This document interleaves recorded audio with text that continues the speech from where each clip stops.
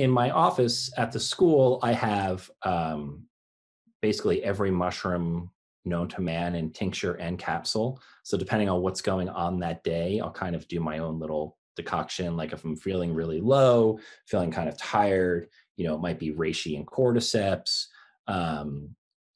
If I'm kind of having a weird digestive day, it may just be chaga.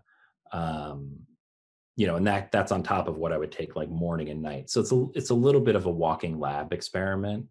And then for my patients, I don't seek out like looking for a way to give them mushrooms, but if it's appropriate, of course I add it on. And again, it's always part of a Chinese formula. So, but often what that is, because most patients aren't going to cook raw herbs, I'm usually using a patented capsule of Chinese formula, and then I'll use a capsule of the specific mushroom.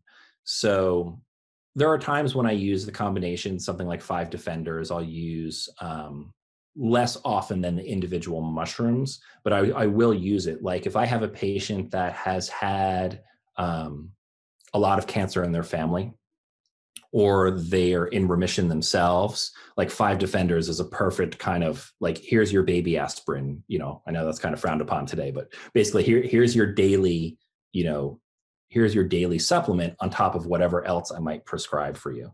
But then if they've got,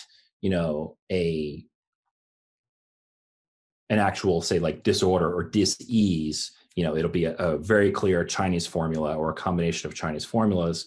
And then there might be like reishi on top of that or turkey tail on top of that, things like that.